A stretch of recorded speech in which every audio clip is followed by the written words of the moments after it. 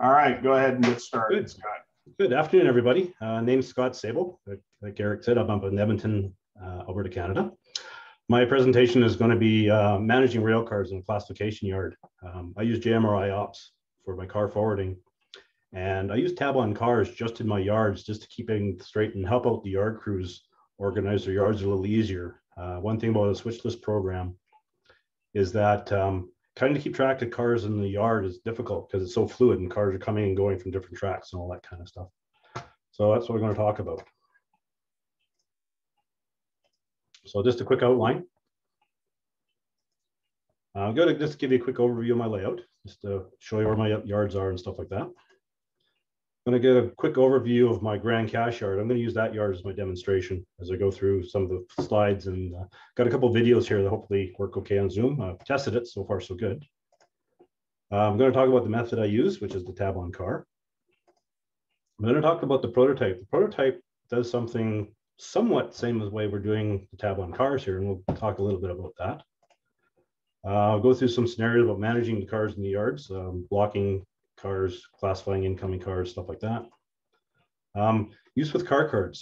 Since I'm using a switch list program, I thought I'd also throw in a quick little slide here to see if something like this might be suitable for car cards, although it's not really necessary because the cards themselves and the pockets usually help out with that kind of organization.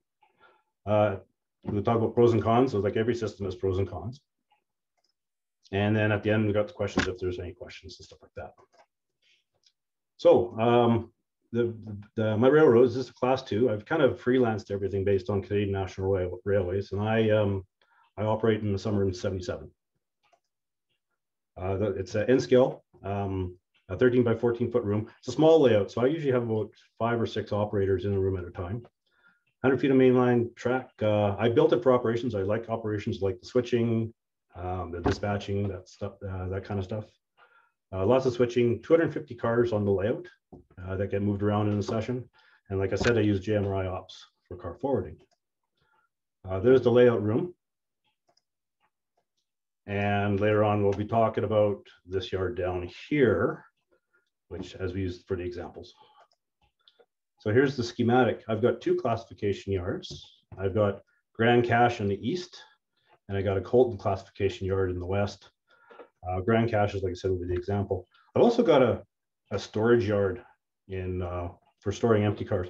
I did an article in OPSIG magazine in April 2017 how I utilized that yard and how I was able to kind of work with it and kind of ease the tension or ease the congestion of some of the other yards, as well as moving empty cars off. Here's the track plan. What I've got is there's my Grand Cache yard at the bottom. Colton's up top. It's a higher elevation, and then the welding yard over here. The Grand Cache yard. Basically, I've got 6 classification tracks in it, 1 caboose track. I have a dedicated arrival departure track. When you get into yard design and all that, they recommend for model railroads to have a dedicated arrival and departure track. That gets the mainline trains out and away from the yard crew doing switching and helps the yard crew be more efficient. This yard has about 2,840 feet of track, which is about 64 cars. And during a session, we got 17 trains coming in and out of the yard, and roughly about 70 cars in and 70 cars out. So this is a very busy yard, and we pretty much use all the trackage in it. Right now, I've got 1 person that can handle the yard master yard crew with this system, depending on, of course, on experience. When I first started off with GMRI, basically it took 2 people to operate this yard, a yard master and a crew, just to keep pace with everything else that was going on. Here's a quick diagram of the yard. The orange is going to be your classification tracks with my switch lead off to the left there. I've also got a couple industries in black that the yard crew is also responsible for switching during the session as well. And engine terminal, of course, and then main and sidings. And you can see my arrival departure track is set up here right off the pink siding track. Next thing. So typical classification yard track labeling, there's always a track diagram that always goes with basically every yard I've ever worked on.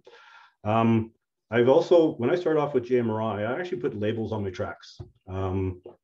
for the reason of classifying cars. It got a little bit restrictive because I've got 6 classification tracks, but I've got 9 trains going in and out of this yard. So what happens is you usually have to double over on some of the uses of the trackage, and I'll explain later on how the system works to help that. I also belong with the Edmonton Railway Club here. We use car cards for our layout for car forwarding, and what we have is a couple big yards. We've got a Vernon yard, which is 11 tracks, and we have the car cards in the pockets, but we also use these binder clips, which are basically clips we can put onto the different tracks. And so the destinations that these cars are going will change based on the fluidity of the yard. Castlegar's the other yard, which is at the lower level, smaller yards. The yard crews use just a little whiteboard to keep track of what cars or what destinations are on what tracks. And it works quite well. Again, the car cards help out with exactly telling you what cars are on what track. So what I use is I'm using the tab on car system. So the cars in my yard have a small little tab on top that tells the destination of the car. And the destination is going by either by train, like away freight, or to certain towns and certain areas on the layout. Like I said earlier, is I started off with labels on my tracks and ran into some problems. During an operating session, Cal Sexsmith was mentioned to me that some people use tab on car in the yards to help alleviate the confusion of what's going on. So thanks, Cal. For those of you who are wondering what the heck I'm doing, putting little tabs on my cars and all that kind of stuff and how unprototypical it is, you guys can blame Cal for this presentation, but I'd like to thank Cal for this presentation. But before we pass judgment, I want to talk about route cards and chalk marks. Okay, so this is prototype railroads. When the train came into a yard, the yard clerks would usually get the bills, the way bills and all that kind of stuff. They would go through, check out the way bills, and then this is a picture of a yard clerk going by, and he's putting a route card on the side of that car. Now the route card is going to tell the switchman in the yard where the destination of this car so they can properly classify it, whether it's going to an industrial zone or a classification track. This is the text and the pictures provided by Tony Thompson. He's got a great blog on the Southern Pacific, and he's got about 16 pages in his blog about talking about route cards, and I found it quite informative. So I'd like to thank Tony for supplying that. Here's another thing from Tony's website. These are prototypical route cards. So these would be the cards that are stapled onto the tack boards on the side of the cars. They're different and all that kind of stuff. With the information, they'll have, in this case here, they'll have a destination like Fullerton. Some of them were pre-printed, okay? They would have car numbers and all that. Again, I'd like to thank Tony again for providing this information. And there's a link to his Southern Pacific blog, which has got lots of information on the prototypical stuff. Next slide. So just finally, for route cards and chalk marks, there's some other references. On YouTube, there's a video called Train 406. It's about a fast freight from Toronto to Montreal, 30 minutes. But in that, at about the 17-minute mark, they actually show a car clerk going down a line of incoming cars and actually stapling on the car cards to where the cars are going and explaining what he's doing. There's another website where they talk about chalk marks. So chalk marks did the same thing. Again, with the chalk marks, the switchman knew where to route the cars. Also, in the OPSIG Dispatchers magazine back in July 2020, Eric Heiser's article was on agency and yard operations on the ATSF. The interesting thing is I just took one of the sentences out of the paragraphs here. It says, when the review of the way bills was complete, the yard clerk would go into the yard and nail the car cards to the cars. So with the tab on car, we're doing very similar to what they're doing with route cards. There we go. So, of course, just for a little bit of humor, I tried doing it like the big boys did. You got this staple. It's my 3 bears approach to doing model railroading. One was too big. Obviously, trying to use the actual tack board was too small.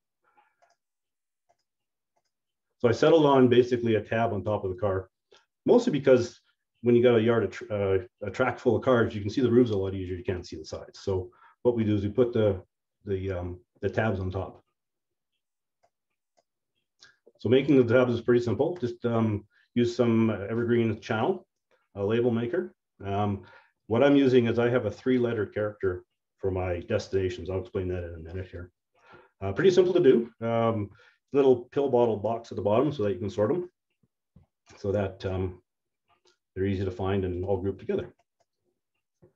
So now let's talk a little bit about managing how this system works in the yard. I'm going to quickly talk about a yard lineup and my GMRI switch lists. I'm going to have a description and a way of a little video about blocking outgoing cars. So GMRI will show you the blocking order in their switch lists.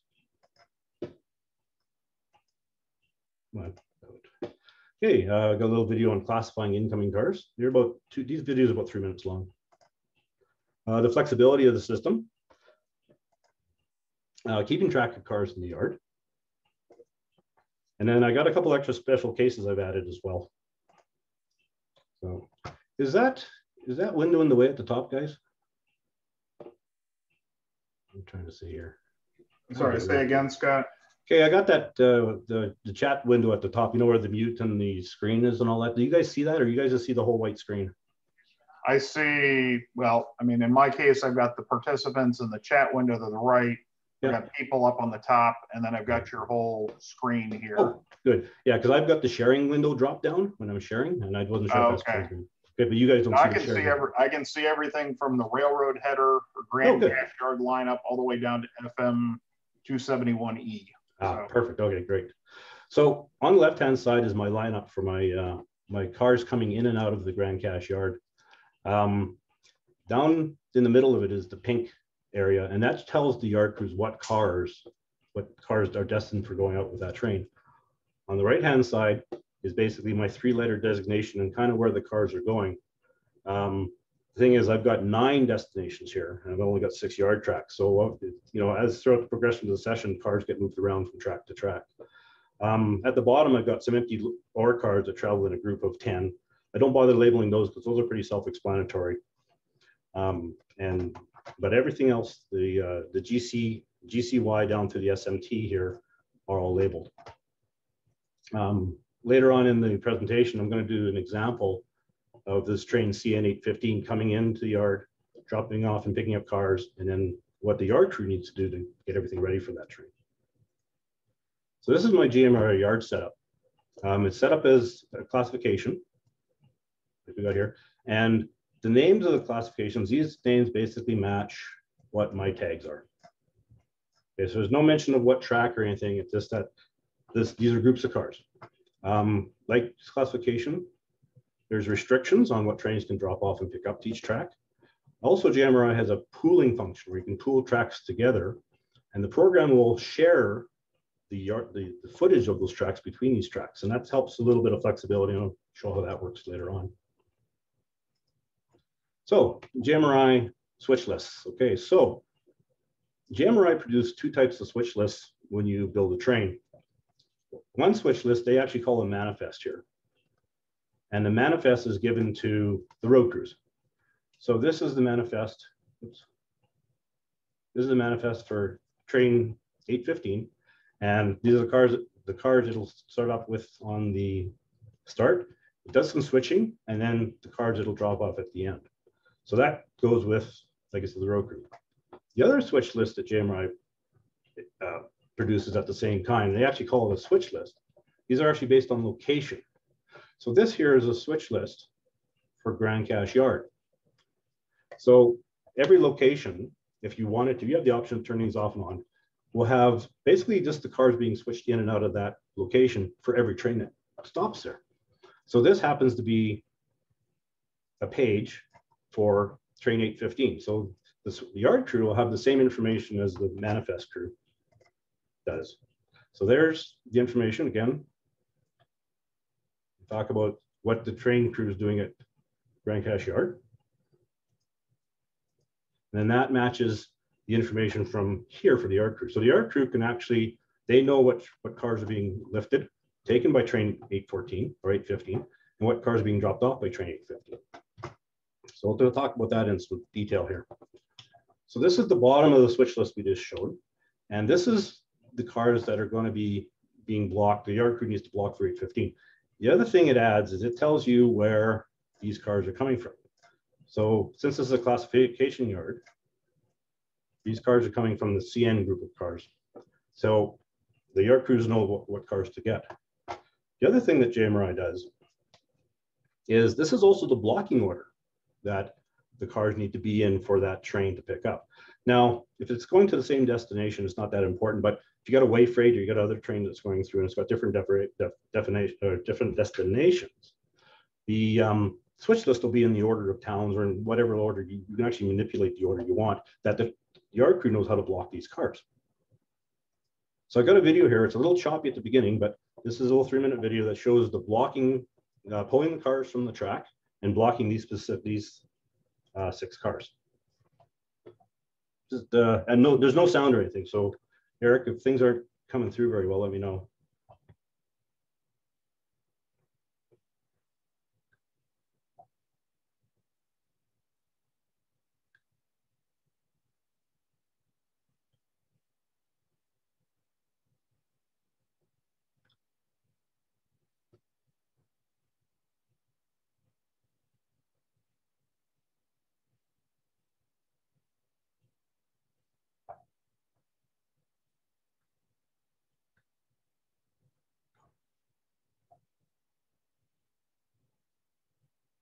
So what's happening, I forgot to mention, I've also got another set of tabs that are numbered 1 through whatever. And we're emulating what a switchman would be doing as the engine's pulling the cars. The switchman will be writing down what order they need to go in. And we're just putting those numbers on top of the cars.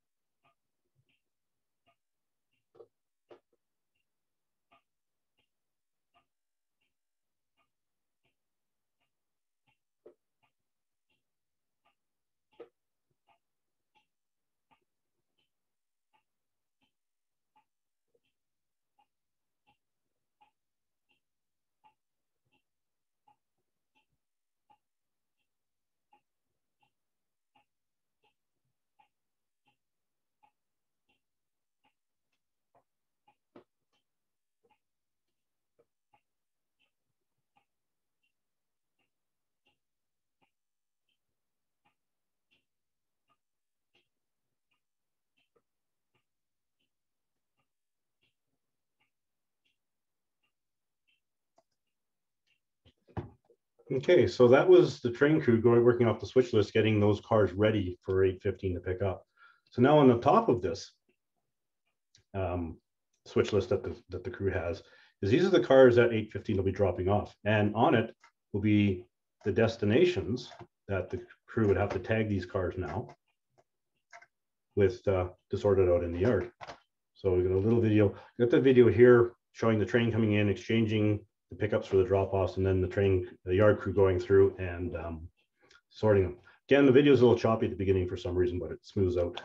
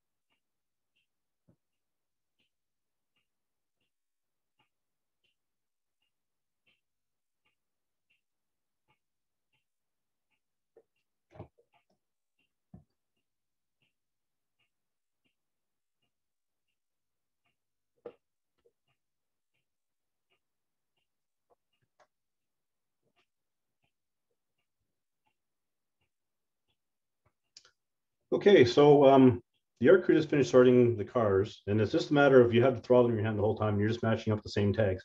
A couple things I want to point out though is that these two box cars here, the two CP cars, they're actually on a different track. They belong on the cars on track 5, which are all the same GCY cars. But this track was full. So what happens is they end up putting them on track 4 instead. And I'll talk about that in a minute. This one car here, this car was labeled for SMT, which is a turn. There's no other cars of that same tag in the yard. So they're just going to put that separate, just put that car there temporarily until some other cars come up. But what we'll do is we'll talk about the two CP box cars. This is where the program kind of helps you out, keeping things organized in your mind and on the layout. JMRI offers track pooling, like I mentioned earlier. And what it is, it's like a rob Peter to pay Paul thing with length of track. So if we take a look at a typical yard trackage, ladder trackage, you got all the lengths of each track down there. And you can see towards the bottom, the lengths get shorter. And there's a total length of 2,300 feet. You put all these tracks, these 5 tracks into a pool, JMRI will share unused footage of tracks. So let's say JMRI says, okay, the purple car is there. It's only got 450 feet of track, but it wants to add 3 more cars because it's got cars for that destination. It'll borrow 150 feet from the track at the bottom, which is the way freight track. So it kind of treats it like elastic bands. Now, of course, we can't do that in the mall railroad. So the yard crew will need to put those extra 3 cars somewhere else. And this is where sharing cars on the same track with the tags on top is very easy to keep track of these, especially for situations like this. So here's an example here on track T1. It's full of CN cars. The CN cars are been overflowed onto track 2 with the weight freight cars, and you can see the other cars there. So this is a way of keeping track of stuff like that, where the cars, we got to find room to put cars. The other thing is that SMT car was all by itself in the yard. There's also this thing called a slough track, or cars we switch later that go off later on in the session. Like I said, I've got 9 trains going out, but only 6 tracks. So I've got to share tracks somehow. So if you take a look at the cars at the bottom here, the GCC cars, CLY and SMT, at the beginning of the session, these cars, you know, really they don't go out until later on in the afternoon or the evening. So the yard crew does not need to worry about them right away. So there's really no problem with the yard crew taking those cars and just kind of throwing them onto any track. And once the other trains leave and those tracks become free, he can easily take those cars out, sort them at his time. Again, it's very easy. Everything's right in front of him. He doesn't have to look down elsewhere. He sees it almost like a checkerboard or a chessboard. The other couple special cases I use is lost cars sometimes. So I do N scale. And the nice thing about the JMRI switch lists and manifests is you can organize the order, what's presented on the list, add more detail, take away less detail, and customize it yourself. What I prefer to do is, since it's N scale, and just to help the guys out, is I always have the type of car first in the list, the length, and then the color, because it's a lot easier to spot a green box car. It just speeds up the whole process of going through the switch list and finding the cars. Next would be the road name, and then finally would be the road number. Again, with N scale, it doesn't happen often, but a lot of times it'll happen where the wrong car will come in. So this is car 1500 instead of 1538, which is identical except for the number. So what I've got is I have a lost car form we fill out, and then all we do is we tag that car with an orange piece of channel. Yard crews know they don't have to worry about it. And later on, either during the session or even afterwards, I'll go and sort everything out and find the proper location and fix it. The other thing is bad order cars.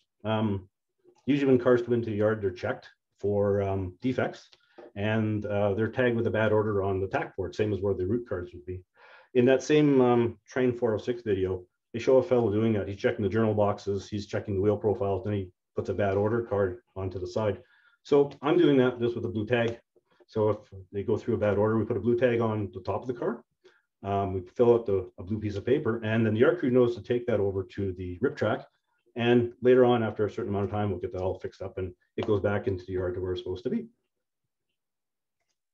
So basically, like I said, is I use JMRI, and what I find with most switch list programs to keep track of stuff in the yards and make things more efficient for the crews, yeah, this system works very well for me. It's very simple to use. People that come and operate for operating sessions and stuff like that. The first time they pick it up rather quickly, rather easily. This is not necessarily useful with car cards. You got the pockets, you got the destinations. You can easily keep track of the cars in the yard with the cars in the pockets. It may not be beneficial for a one-person yard because they're typically smaller yards. It's easy to keep track of all that. There's not too many cars in that. It may be beneficial for larger yards with 2 or 3 or 4 or more people. Again, you have, I've been to a couple layouts where I was basically the switching crew, looking after switching the cards. And there was, in one place, there was 3 people, a yard master and a yard clerk, and the other one was a person acted as yard clerk and yard master. So what happens was when a train came in, the conductor would give the waybills to the yard clerk, and he would go off to his desk, sort all the cards up. He would handwrite out a switch list, and then he would hand it to me as a switching crew, and I would switch the cars out into the yard based on his switch list. And vice versa, when cars are ready to go out, he would assemble all the car cards. He would handwrite out a switch list for me, and I would then assemble the train according to the switch list. So using the tabs like this in a car card situation, it may be a little easier than writing out switch lists. You can be like the yard clerk and you just tag the cars. Your card, you still have card and card pockets, but you can have them for destinations and you don't need to worry about tracks. Tracks can sort themselves out. I've also seen this approach when cars come in. People would put the car cards up against the cards and make sure they're all there. The tagging, would be kind of the same thing. You're checking the trains as they come through to make sure the car cards match what's actually in the train. Typically, exactly what a yard clerk would do in the prototype. Finally, it's got some pros and cons of the system, like with everything. One of the pros is switching goes faster. Now, faster is kind of subjective on this. When I'm switching cars in the yard, and the reason I kind of said faster is that typically what I'll do is I'll look at the paperwork of my cars to classify, whether it's switch list or car cards, and I'll look at the first 3 or 4 cards. I'll put the paperwork down. I'll then pick up my throttle, and then I would use my throttle to switch those 4 cars. Put the throttle down, pick up the paperwork again, look at the next 4, and put it down, pick up the throttle. Here, once you tag the cars, you've just got the throttle in your hand. You can file the cards away later, and you just run the throttle. So I think that's the reason I'm saying faster. You can easily see the destinations of the cars in the yard. It's just all right down in front of you, like I said, a checkerboard or a chessboard. There's not cars off in a pocket somewhere we have to go through, or a switch list that you've got handwritten things on what's on what track. Better track utilization. You can share tracks. If a track is, if you got a long track that's empty or emptier, you can move more cars to that track, or even take a whole bunch of cars and move them up to a longer track if you're getting ready to classify. Trains aren't limited to track length. Like a ladder track, typically what I did before is each track was assigned to a train, and the train length was combined to how many cars I can get in that particular classification track. So here we don't have to worry about that. Allows yard crews for more freedom of organizing rail cars. My way was one way. Another suggested way is if you've got trains A and B that are going out one after another, you can put all the A and B cars together. When you pull out the A cars and block them, and then you got the B cars left. So it's entirely up to yard crews what tracks they want to use and where they want to put their cars. Cons, aesthetics. Yeah, I agree. A lot of people don't like the little tabs on top of cars, and that's totally understandable. A little finicky when used on N-scale cars. You got to be light touch and all that kind of stuff because you're constantly touching the cars. Cardio element, the tabs fall off, of course. At our club at the EMRA, I like doing the yard work, and we use car cards, and we run 35 car trains. And as a yard master, I've picked up a good stack of car cards and conveniently dropped them on the floor just as the train was coming in. So that tended to slow down the classifications quite a bit. So again, there's, like I said, pros and cons for everything. And it's basically that's all. And thanks for watching. How did I do for time there, Eric? Oh, just fine, and appreciate the link to operatingsessions.com. So. Oh yeah, I thought I'd put that in for some points. Oh yeah, appreciate that. There were a couple of questions in the chat. What software did you use for your schematics, or your great schematics? I'm sorry. Oh, I'm a piping designer, so I use AutoCAD. Okay. And then converted it to Adobe. let's see, how are you uncoupling the cars? Using picks or? Oh, in the videos, yeah, I got a small flashlight with Okay. a brass pick on the end. Yep, all manual. All right. Let's see. There was a question about how do you decide that a car is defective? I mean, there's the obvious thing is, well, the coupler broke, some sort of mechanical thing, but is there some sort of a random, like somebody suggests I have a car card saying the third car in train 908 to set off for repair. Are you doing anything like that too? Yeah. I'm doing a roll of a dice. Okay. You roll a dice that says, if you roll double ones, you got to detect a card, then roll a dice again, and it's the 10th car or something. I'd leave it totally up to chance. All right. How long did it take you to set up your system? The GMRI system, or the cart, or the tabs? It just says, how long did you take to set up your system? Oh, okay. Well, I've been doing GMRI for about 10 years. To set it up the first time, it takes you a bit of thinking on how you want to do it and all that. It's an evolving process. And the nice thing about GMRI is that it evolves with you. It's easily malleable as you start doing different things. Like I said, I started off with doing tracks. And in GMRI, for instance, I would have CLY track and wave track. Well, when I went to the tabs, I just modified GMRI just to take off the word track. I didn't have to do any bunch of reinventing or anything. So it depends how complicated things are, but the nice thing is you learn as you go and everything kind of moves with you. It evolves with you. And then have you considered color coding the destinations on the tabs? I have, and some people, Mark Dance, who presented earlier, he does N scale, and he's actually got a good video on YouTube. He uses color tabs throughout the whole thing. Yeah. The reason I didn't do color is because of the switch list printing out. I print out my switch lists in black and white. I use all paper copies, and no sense putting. I didn't want to put a color there, and you can't get a color print out of GMRI. Well, you could, but not for the destinations. Yeah.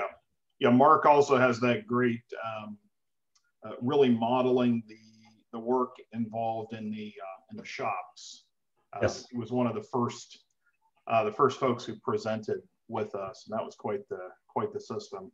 One last question: can you comment on our overhead lighting for the layout, type of lights, location of fixtures? Oh, so those are LED bulbs. Okay. I used to have halogens in there. And you got a little warm. Oh, you got really warm. And the funny thing is when you get 5 guys in there in halogens, and my wife has been wanting air conditioning for all these years, and I've been pushing back. Once that happened, I said, yeah, hey, let's get air conditioning. Yeah. But the LEDs, I put in twice as much light for a third of the wattage, maybe, or a quarter of the wattage. Yep. They're worth the money. Yeah, the LED strips I'm using, they're 18 feet long. They're insanely bright. And each strip is like, I think it's either 50 or 60 watts. Yeah. I mean, it's like one bulb, and I've got the entire side of the layout lit up. Yeah. So yeah. So okay. I was using 50-watt halogens, and now I'm replacing with 9-watt LEDs. Yeah, exactly. It's so much nicer. So Scott, again, thanks for presenting again. We appreciate that. My pleasure. Go ahead and turn off your spotlight and find Doug. Hey, Doug, you on? And we're going to unmute you.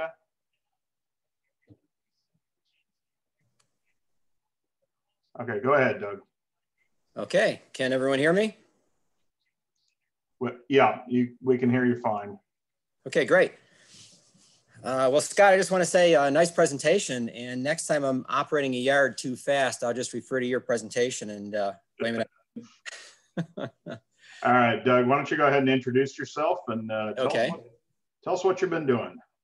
Sure. My name's Doug Akromas. I live in Windsor, Colorado. Moved here from Cleveland about 5 years ago and have really gotten into operations based on some of the nice layouts out in this area. And I'm in the process of building my layout, as you can see in the background. It's an opportunity here where Eric had put out a call for papers. And I said, what the heck, I'll talk to Eric, see if he'd be interested in listening to my story. And I'm looking for feedback on how to operate prototypically. So he said, sure, that's a little different twist on what we normally do, but let's go for it. So here we are. So today I'm going to talk about the Erie Lackawanna in 1968. I'm going to share my screen here, I think. Let me go back to my Zoom. Okay, I've never used Zoom before. I'm going to try this here, share screen. There we go. So I just pick what I want to pick. Got it. And share. And I should probably. All right. So we can see your PowerPoint there. Yep. Just got to get the presentation going here. Okay. And this should do it, hopefully. Slideshow, come on. There we go. All right. Looks good. Okay. So we're going to talk about the Erie Lackawanna Southern Tier Division today. The Erie Lackawanna, if you don't know, was a merger between the Erie and the Lackawanna Railroads back in 1960. And it's a railroad that I enjoy. And I'll talk a little bit about that. What is the layout? It's HO. It's the Erie Lackawanna freelance. The theme is mainline freight, interchange, and industrial switching. Locale is Southern Pennsylvania, Monessen to York. It's a segment of the DL&W's fictional Chicago to Secaucus main line. As I said earlier, it's the summer of 1968. The layout was originally designed as a double-deck layout, but back in 2018, I think July, there's an article in Model Railroader. Mike Tricker described adding a third level to his layout to get some additional operation in. I started thinking about that. And I'm thinking, well, I'm running across the Appalachians. Why not put a third deck on this? And that'll be the run across the Appalachians. So it turned out well. What it did is it extended my mainline run by about 220 feet. So there's 440 feet of single track, and there's 230 feet of double track, which includes a 90-foot helper district. Maximum grade on that district is about 2.25%. The minimum radius is 42, and it drops down to 40 on some sidings and in some areas on the double track main. Why the Erie Lackawanna? Growing up in Buffalo, I was probably 4 or 5 years old, and my dad, every day after Thanksgiving, would clear out the living room, move all the furniture to one side, bring in 2 pieces of 4x8 plywood, and he would build a Lino layout that would last for about 2 to 3 years before my mom eventually said, enough, Jerry, let's rip that thing down. But he had steam locomotives. He had F7s that were the Santa Fe war bonnets. But for some reason, I was always attracted to this Lino Lackawanna Trainmaster. Just loved that engine. Another reason is EL's Bison Yard in Buffalo. My dad's brother worked for the Erie, which was then the EL by the time I was born and coming around.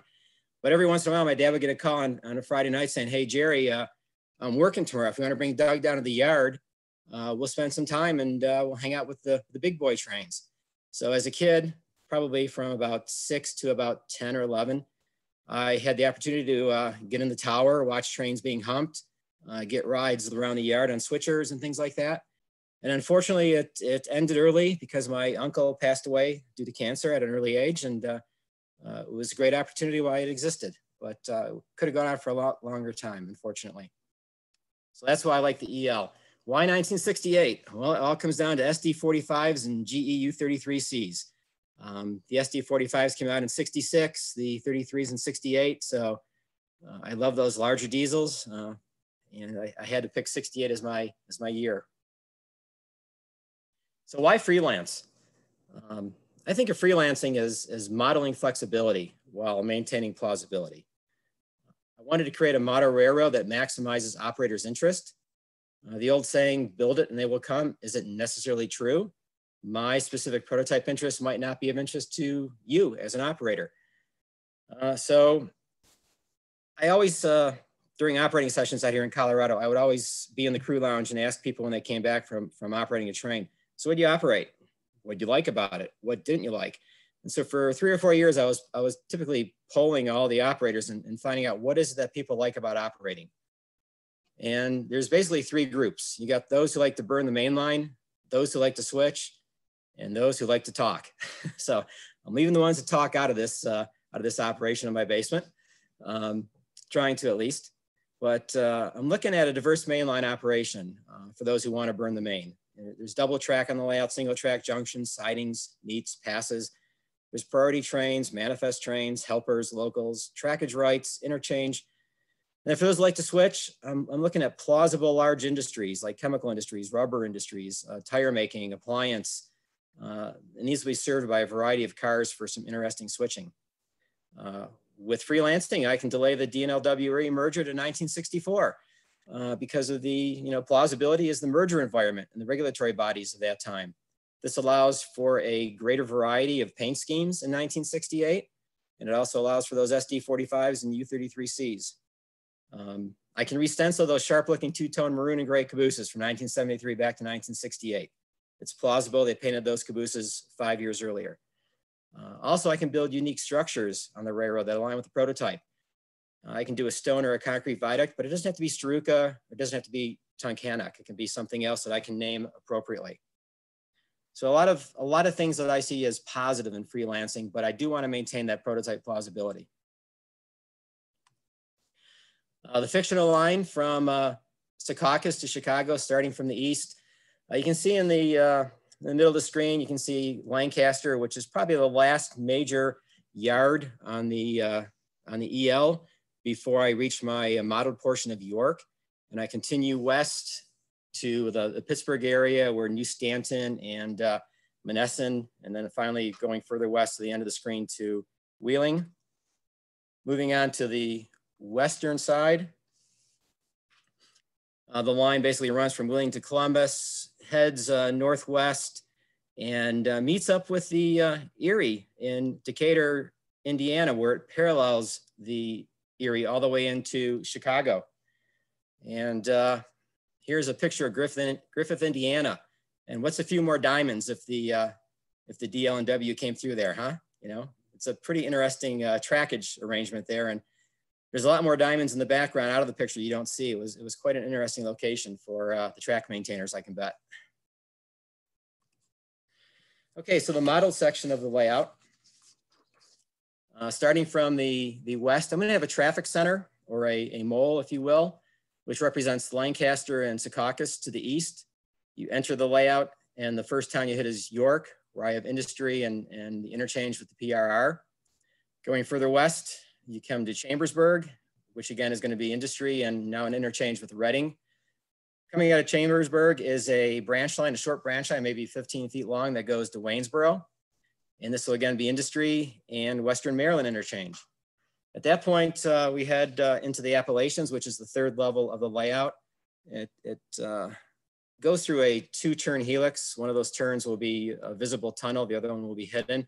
I try to keep as many helices out of the layout. The original plan had 14 or 15, but I did reduce the number of turns to only 4 on this layout, 2 up and 2 down. So once you get through the Appalachians, we're gonna get to the western side of the layout where it gets a little bit more interesting. On the west side, going back to the west side, or the east side, I'm sorry, locals will come out of Lancaster to service York and Chambersburg. And then there'll be a crew based in Waynesboro that probably heads into Chambersburg, picks up cars for Waynesboro and goes back to Waynesboro and does their work. But again, on the west side, a lot more activity. We come into New Stanton.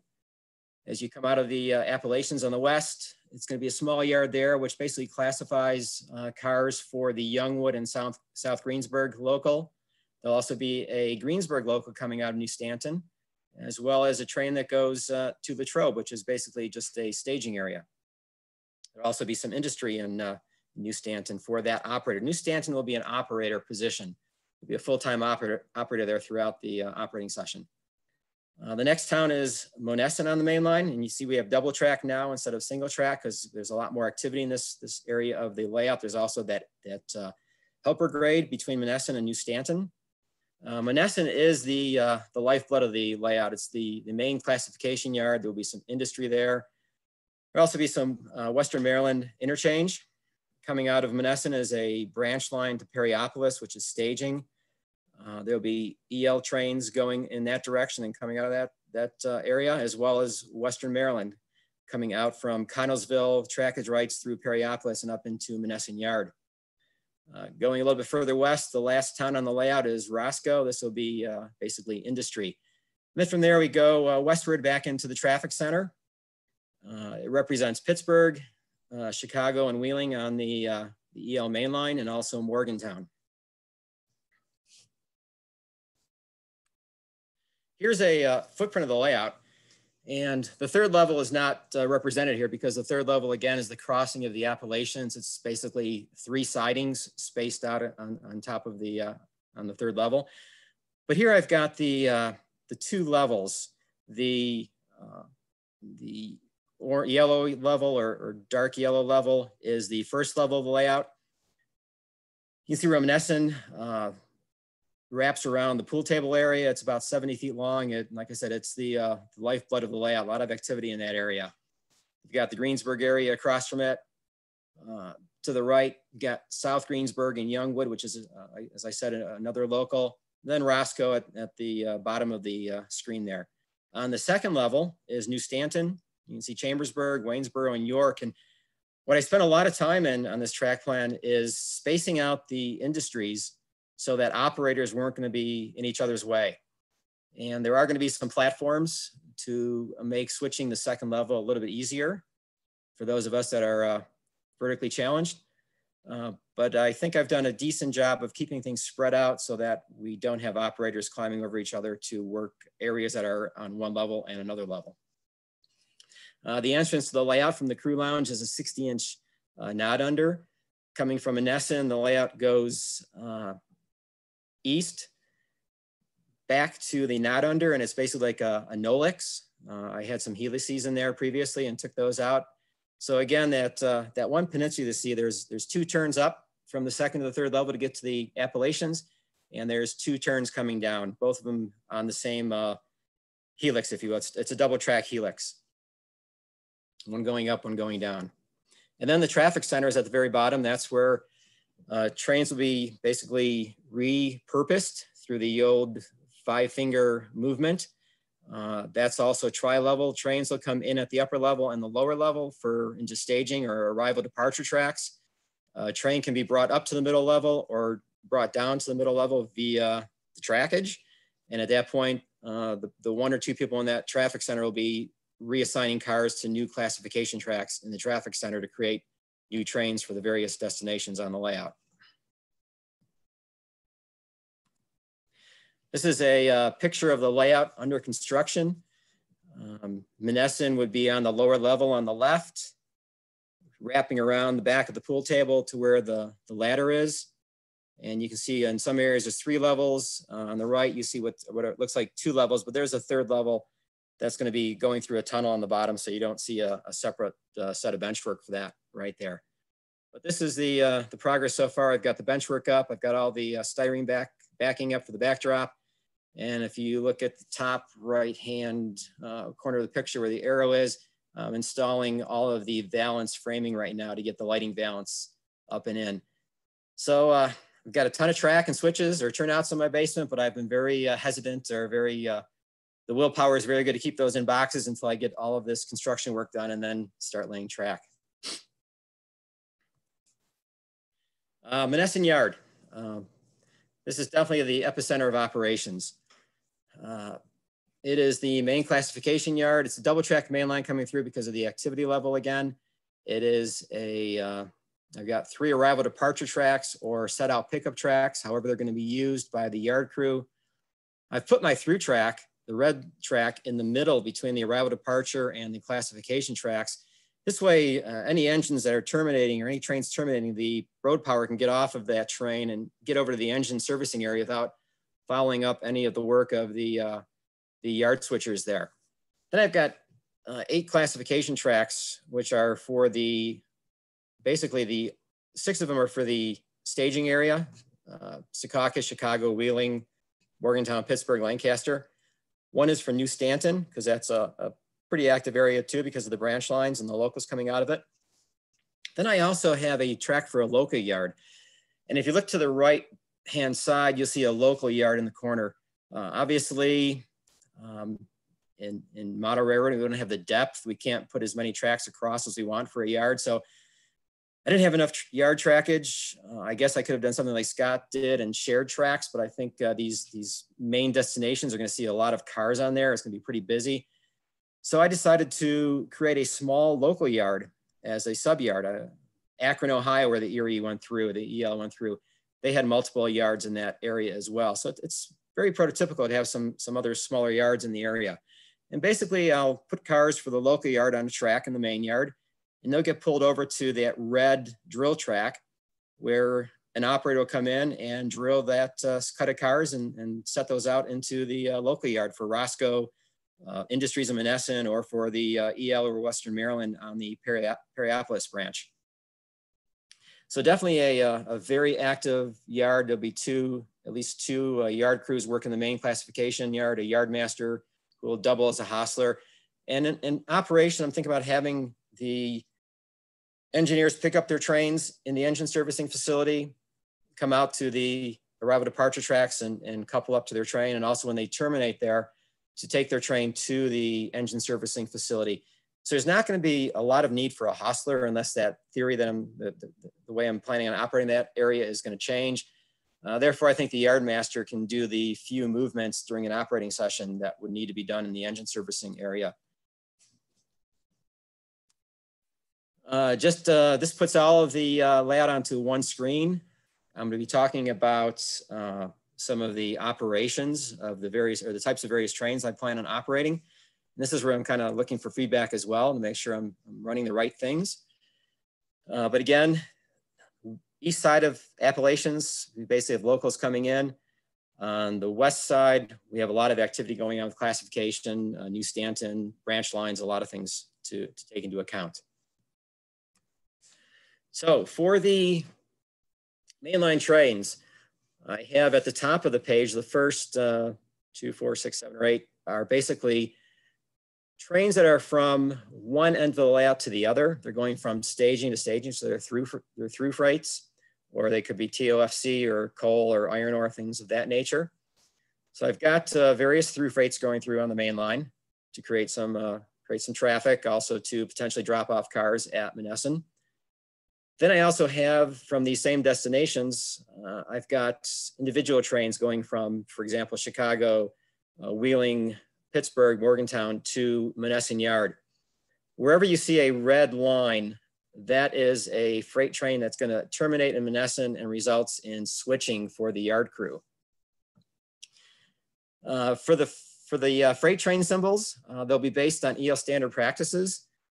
Chicago to Secaucus would be something like CS 97. And there is a gentleman, Jim Jarofsky, who has a website, and he has all of the trains that the EL ran described with their symbols and what they did, where they went, why they went there. It's really a great website for an EL modeler like myself. We go to the branch line, local, and the transfer trains. On top are the branch line trains, again, Perryopolis branch. These are all freight, New Stanton to Latrobe, Latrobe back to New Stanton. Then we get into the locals. We've got locals leaving Monessen for Roscoe. We've got the Monessen local for industries around the yard. We've got New Stanton, which has locals, but again, that'll be, the local industry in New Stanton is gonna be run by the New Stanton operator, but there will be locals coming out of New Stanton, as I talked about earlier, going to Youngwood and South Greensburg. They'll be coming back as turns. There'll be one to Greensburg. We've got the locals coming out of the Lancaster staging area, going to Chambersburg and York. And again, Monessen to New Stanton, back to Monessen will be a transfer. We're gonna have a lot of cars going from the classification yard, I think, up to New Stanton for them to be classified there and put into trains. I'm not sure if they'll be done through transfers only, or possibly maybe some freights can pick up some cars and set them out in New Stanton as well. Those are kind of things I'm looking for some feedback on. The EL used a variety of terms for their locals. They were called drills, they were called hauls or roustabouts. These trains also had informal nicknames that the crews and operators referred to them by. So I plan on doing all these things that are prototypical with the EL, naming the locals in a EL, I guess a specific name that you would see on the timetable, but then also giving them nicknames so that the operators can call them by nickname or by their technical EL name. There'll be some interchange trains as well.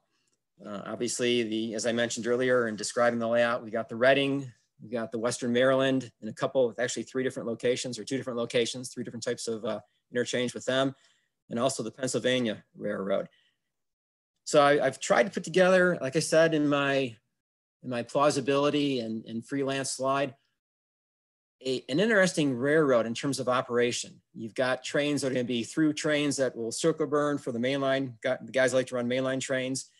A lot of switching for those who like to switch. There are 7 distinct switching locations or industrial locations, and I happen to have 7 road crews planned for operating the mainline trains in the locals. So each person that comes to operate on a given operating session will have a chance to do switching. And that's one of the things I got from feedback from people is, yeah, it was nice. I ran about 4 or 5 trains today, but I didn't get to switch anything. So in designing my layout, I said, I'm going to make sure that everyone that runs a mainline train is going to have a chance to at least do 1 switching task during the operating session, at least, you know, switch one industry. So on the crew positions, I have a dispatcher, traffic center, probably have 2 people working there as moles, the Menneson yardmaster, who will also act as the hostler, the Menneson classification guys. There'll be 2 switchers there. As I said, 7 road crews and the new Stanton operator 1. That takes a total of 14 people to operate the layout. We got plenty of operators out here who love to run trains, so I don't think I have any problem getting that number. In terms of track authority, I am not an expert here, but over the last month and a half, I've gained a lot of knowledge. EL prototype operations, they ran freights. They had a freight schedule, but it was only really for guidance. They didn't really say the train had to be out by 3:04 p.m. All the freight trains are run as extras. They employed a variety of track authority systems depending on trackage and volume. So they used TT and TO sparingly on some branch lines. They basically used mostly ABS and TCS, which was EL's terminology for CTC. So what I'm looking at doing is on the Latrobe branch, I think I'll use TT and TO. There'll be, like I said, a couple locals out there on that branch, and the train from Latrobe just might interfere with some of their work. So it'll keep them on their toes. Track warrant, I'll probably start with this method of operation, and then I'll add signaling over time. I do want to get to TCS, which I say at the bottom is the desired system for mainline operation. And then as far as ABS, I've got approximately 70 feet between sidings. So another question for you folks out there. Do I divide that 70 feet into 3 or 4 blocks for prototype protection of opposing trains and closer running of following trains? Or do I just put 1 intermediate signal in there, which is the approach for the interlockings? Putting 3 or 4 blocks in, that means that it's going to be a 15 to 16 foot section of track between signals. That seems kind of excessive on a model railroad. I'm thinking that putting 1 in between the 2 interlockings at least lets the operator or the engineer know what's coming up at the interlock and gives them a chance to slow down or to get ready to stop. So I'll look for some feedback on that from you folks as well. I want to give special thanks to a few people. Paul Tupacheski, he is an expert on all things Erie Lackawanna. I had the chance to start interacting with him about a month and a half ago, or maybe a little bit longer than that. I was first introduced to him, but he has really given me a lot of information on the Erie Lackawanna that I would have had to research for probably years to find. Jim Herzog, we spent a lot of time discussing Eastern road operations in Pennsylvania to make the interchanges plausible and just the route, things like that. Dave Stewart, Doug Geiger, Jim Ferentz, and John Parker, they've provided me the opportunity to operate their layouts and really learn firsthand about railroad operations on a model scale. So it's been a great learning curve coming out here to Colorado and getting a chance to operate on these layouts and learn about operations. And finally, to all of you members out there, I've come across some interesting threads, and the responses to my questions has just been great. You post a question and you expect to get 2 or 3 responses, but maybe you get 10 or 12, and maybe you get a whole page full sometimes. But again, special thanks to everybody out there. I really appreciate it. And questions, comments, and as I hear, not the end. Doug, thanks so much for presenting. Let me flip something over here. All right, so there are a couple, we're just going to go in reverse order. Is the EL Southern Tier trackage still in place? If so, who is running it? The EL Southern Tier is fictional. It never existed. The DL&W actually ran up to Buffalo, and that was the extent of their main line. If you look at the two railroads, the Erie and the DL&W, the DL&W is always financially better off than the Erie. So I mean, it was plausible that they wanted to get to Chicago just like everybody else wanted to.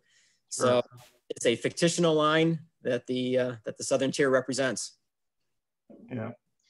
Let's see, a comment from Jeff Youst. If Erie and DLW paralleled into Chicago, seems to me they would have shared joint trackage from Griffith to state line, just as the CNO did with the Erie. Let's see. Any Phoebe Snow, Lake Cities, and such passenger trains? Yeah, you know, I've never been a big advocate of passenger trains. But I've had some conversations with Paul and some others, and they're like, you know, you got to throw something in there. So I'm looking at putting in at least one east-west, west-east main passenger train. You know, it's 1968. A lot of the Erie Lackawanna passenger trains were either gone or very soon to be gone. Dying. I could throw a Phoebe Snow or something like that in there and run it back and forth on this Southern Tier. And I'm thinking about that. All right, let's see.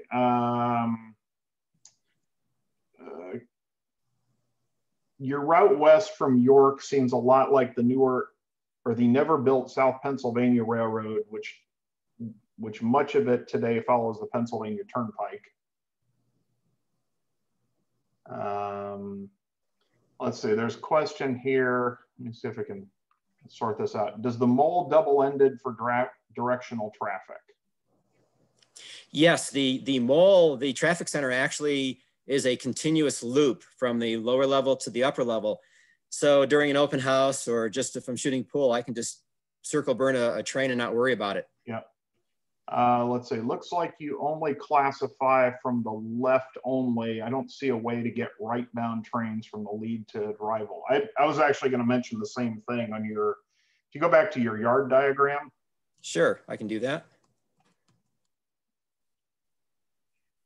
Yeah, so on your west end, you've got that green lead going off to the left that you could use for I'm assuming a yard lead, but on the right-hand side, there isn't a yard lead.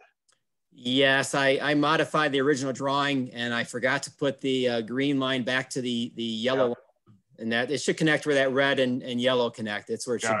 Got it. Good catch. Yeah, I did sort of with my main yard, I did the arrival, even though it may be sort of an old thing, I like the idea of the arrival departure with the lead to get down into the ladder. So, okay, let's see. Having the through trains set out and pick up at New Stanton and Monessen will enable more fun for through engineers. Mm-hmm. Yes. Let's see. If you run sections, shorter block spacing might allow trains to run tighter to expedite meets. So like first section, second section, I believe he's talking about. Right. And I actually was thinking about it. That's why I brought the question up, because if you have 70 feet of track between interlocks, how close are you going to actually run two model trains? You know, in the prototype. Well, how long is your projected train length? I'm looking at about 16 to 20 feet. Okay. So about 1/3 of that 70 feet is taken up by a 20-foot train. Yeah. So, I mean, I think at minimum you've got a whole, 20 to 40 feet between trains, I would think. Okay. And that would be like one block ahead. If you've got them like running, red to red, then it also depends how many, how often that line is blocked. If you've got, if somebody's doing switching, I've had very similar designs with what I'm building and the idea of not overlapping blocks vertically. Mm-hmm. The question is, okay, if somebody is switching in one of those districts, can they get the entire train off the main to do all their switching, or are they going to be occupying the main while they're doing their switching? If they're occupying they'll be off the main. switching, now you got a whole nother. So you can get completely off the main to do all your work? Yes. Okay. There are passing sidings at each of the industrial areas or towns where a mainline train that, a long train can get off and do its work. And that'll be plenty of room for a local to get in there and stop by and do its switching as well. Got it. Let's see. What is your average train length? You said 16 to 20 feet. ABS is an overlay for TT and TO or TWC. CTC would be separate. Okay. Scott recommends for ABS signaling, I recommend blocks be just long enough for longest train. Better to have 2 or 3 blocks between sidings, helps local switching crews. Good point. I like that. Okay, good. I did the same thing. My trains are going to be about 11 to 12 feet. My blocks are 15, 16 feet or so, but I've got some oddballs that are shorter than that. So, okay. Let's see, for intermediate blocks, consider your train length, make blocks a train length or longer. That's probably average 2 or 3 between sidings. Okay. Yep. How long does it take to run end to end? I suspect 7 through engineers will not run close enough to worry about closest between trains. You said the main line was what, 600 feet? Yeah, 660 feet. So at 60 miles an hour, it's 11 minutes. At 30 miles an hour, it's about 22 minutes. So in between, say 40, 45, it'll be about a 14, 15-minute run. Okay. And like I said, I have seven engineers planned for this layout, but at any given hour, 2 will be doing locals and there'll be 5 on the main line doing something. So the train will be spaced out. John Hansky's asking, what are you using for the system? CMRI or JMRI? Haven't got that far. I got that far. To that part of the operation. Got it. Just a recommendation. If you haven't have a remote thought of doing block detection, cut your blocks while you're laying the track. You don't want to have to go back and retrofit. Yes, I've had several people tell me that, Yep. and Yep. that's on the it's on the list. Even if you never put a single signal on it, it's worth the effort to do it up front. Let's see. Have an ops session before serious scenery work. I've made track changes, improvements after seeing others operate on my layout.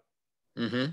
Tom Kane says, good presentation. I like your term of burning the main for people who just like to run mainline trains. For some people, that's what they want to do.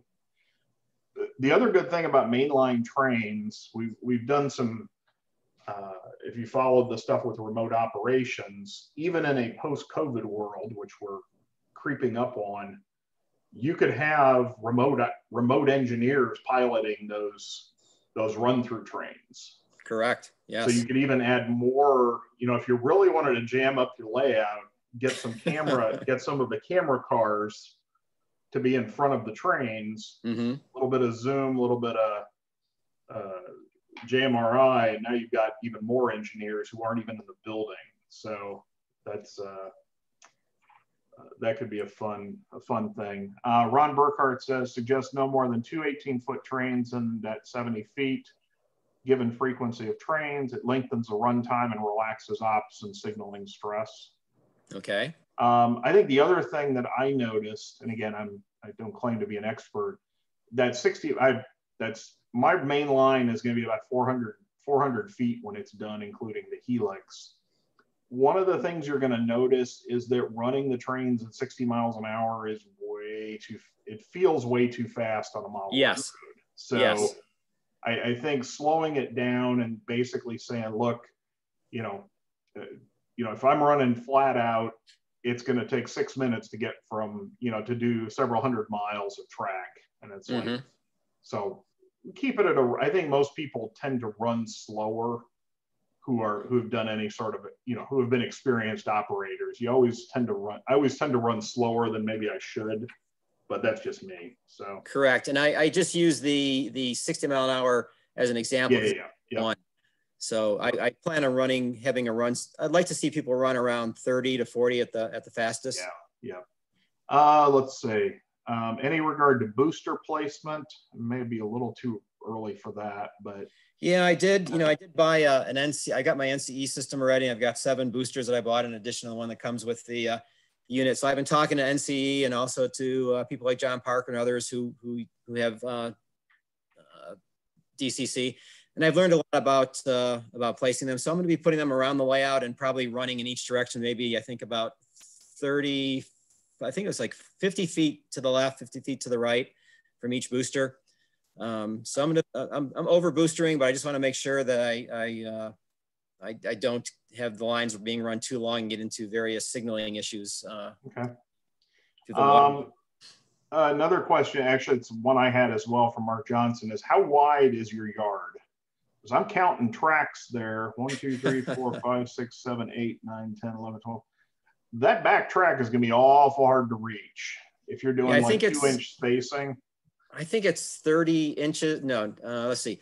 8, 16, 18, 22, 24, 26, 28 plus 3. It's 31 inches from the edge of the lap because I have a 4-inch security buffer for cars falling off the track.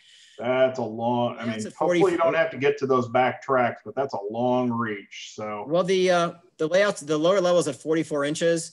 And it's surprisingly, I wanted to keep things at 24 inches, 27 inches maximum. Yep. But it's just standing there, I can reach in over all the cars that I have on a piece of styrofoam laid out. And it's not a stretch at all. It's easy to reach that. All right. It's low enough. Does the helper district, does the helper district run through the helix? Could be problem with watching the null point. No, if you look at my screen where it says east end of the yard, the helper district the helper district will start around the local yard and head east up the 2.25% grade to New Stanton. And then once it reaches New Stanton, they'll cut off. So there's no helix. Got it. Hey, Tom, there's in terms of the camera Raspberry Pi, shoot me an email and I'll get you the contact information for the guy in Bob Rodriguez in Virginia is doing some of the really cool remote operation stuff. Okay. That was one of the comments here. So, all right. Well, I guess, do you have any, that's kind of all of the comments in here. Do you have any questions for the group? Anything that you wanted specific feedback on? I mean, we're kind of over our 5 o'clock mark, but we've still got lots of people. So if you have specific questions. I got some good feedback. I've jotted down notes and I probably would have questions, but like I said, over the last couple of weeks, Paul and others have just been invaluable in helping me understand my layout better and put this presentation together. So a lot of a lot of questions were answered prior to this presentation. Yeah. So one other thing I'll throw out, and again, this may just be, I built a great big yard without really knowing what I was going to use it for. Mm-hmm. But then as I've been figuring out, okay, when I've got run through trains or if I've got local, where do the locals get served from? My model is I've got manifest freights that essentially move cars between yards. Okay. Locals work out of the yards. And that's just kind of the pattern I'm following. Once I went through and figured out, okay, these various switching districts, kind of how many places do I need? How many cars can I manage? That's helped me figure out, okay, did I size my yard right? Do I need more? For instance, your idea about the 3rd level branch line, I'm doing the same thing, except I'm going low. I'm going under my peninsula, which will be at about 18 inch, which lets somebody sit and switch. Okay. You've got people who can't stand. So it seemed like a nice way to not only get some more running room, but provide a seated.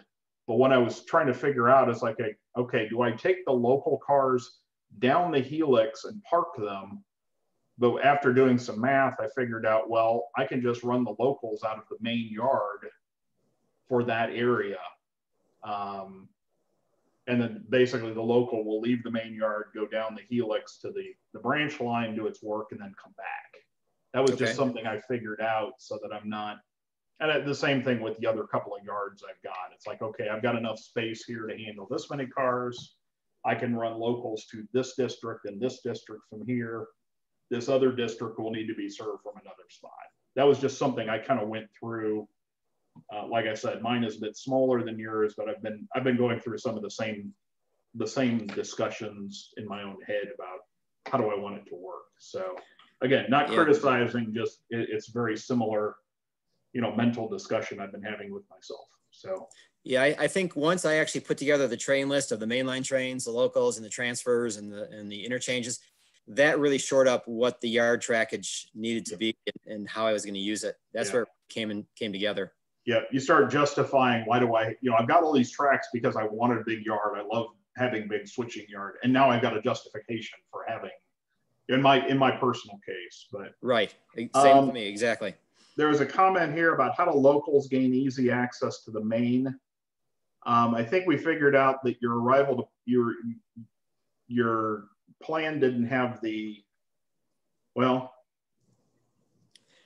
So for the so at the local yard, you can see there's 2 blue tracks. Those are arrival departure yards for locals. It's actually departure yard for the locals because they're going to come off of those blue tracks and they can hit the main in either direction. Locals coming back to Monessen will actually go to the main classification yard because I'm guessing most cars in a local train are not going to stay local. They're going to go east-west to Secaucus, Lancaster, Chicago, Wheeling, Pittsburgh. You know, they're going to go somewhere else other than the local layout area. Right. You're probably not taking cars from Roscoe to Monessen, more than likely, right? Oh yes, car from one local to exactly. another. So true. I mean, cars from Roscoe will go back to the Monessen yard and they'll get classified because most of those cars are going to end up going, like I said, east or west outside of the layout. Sorry. I meant just looking at your 4 local yard destinations. Okay. The idea that a car coming in, you know, a car coming from Roscoe is probably not going to Perryopolis, is it? Exactly. It's not going to go back to Roscoe. No. Is that what you're asking? Yeah. Yeah. No, it's the car card or whatever system I use will make it go somewhere else. Got it. For your boost, this is a good comment. For your booster districts, consider the number of locomotives that will be operating in the district at one time, including idle locomotives. You may want to have a single booster for Monessen by itself. Given the complex trackage, I've heard the same thing. You know, one yard, the main yard gets a booster all to itself. Yes, and John Parker has a large yard in his layout, and he's got several booster districts. You know, he's got the main line separated from the classification tracks, from the engine facility, et cetera. So everything's broken down. So if you do have a derailment or something, it's not going to shut the whole yard down. Yeah, he's got that amazing BNSF layout, right? Yes. Fall River. Oh, yes. I still want to operate on that someday. Okay. Well, like I said, I think hopefully this has been helpful for you. I appreciate you putting your presentation together. Everybody is full of ideas for layouts. I think we've got so many different types of layouts out there, so many different types of, I like your comment about you've got different things for different people's preferences, right? That's correct. The big thing. You can't do, I've operated on sessions where the only thing you had was a circle burn, right? You went from staging to staging with no switching. Mm-hmm. I've been on, everything is switching. There's no train running the layout. There's always this, I like the idea of having a mix of things because everybody's got different preferences. And, somebody, especially if you've got people wanting to learn, right? Okay, well, you start them on, if I go to a new layout, well, I want to see the layout. I want to run the whole thing, and then I'll come do some switching, or I'll work a yard, or I'll do something else. But, people who are brand new, well, you don't probably want them switching. You want them, getting used to following traffic directions, looking at signals, following TT and TO. So I think the idea that you've got there about having that variety, I think that's my ideal personally. So that's what I'm planning to do as well. To me, model railroading is supposed to be fun. It's supposed to be a fun experience. So I'm trying to create that fun experience for people. Exactly. So again, thanks so much for presenting. And with that, I'm going to, let's see. No, hold on. Let's go ahead and stop the recording here.